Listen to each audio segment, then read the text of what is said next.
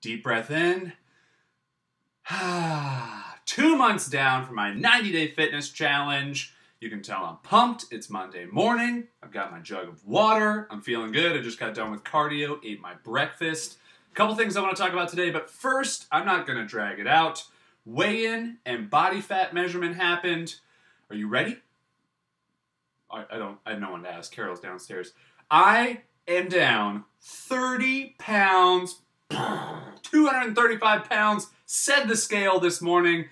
So excited, 235. I haven't seen 235 in a very long time. I tweeted, I put it up on Facebook that I fit into a swimsuit I haven't worn since 2007. So it's probably the last time I weighed 235 pounds. So exciting, 30 pounds gone in 60 days. And even more exciting, the scale is great. That's phenomenal. 30 pounds, you know, a 7-month-old baby just dropped off my body.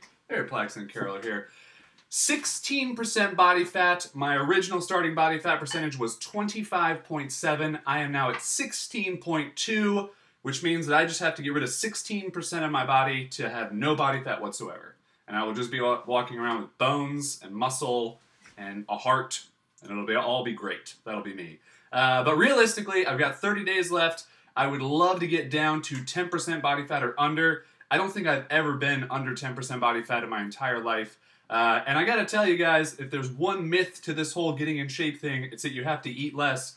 I have been eating so much more. I eat 5 times a day, at least every 2 to 3 hours. My meals don't consist of like a stick of celery and a shot of water. I'm eating chicken. I'm eating a huge plate of vegetables. This morning for breakfast I had like 9 egg whites, a bowl of oatmeal, an apple, a side of mixed berries, and a lot of water. So there's a lot that goes into all of my meals. I'm constantly eating all day long. If I get hungry, I'm snacking on almonds. Another trick, as we talked about last week, I have a sweet tooth of sorts.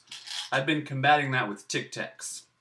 Now I know that most people might be like, but Jason, you don't want to eat like a whole thing of Tic Tacs. Well, I don't. I've had this for a week and a half, and I tend to eat about 3 or 4. When I get an intense craving or something, I'm like, oh, you know what? I don't need that chocolate cake. I'll have 3 Tic Tacs.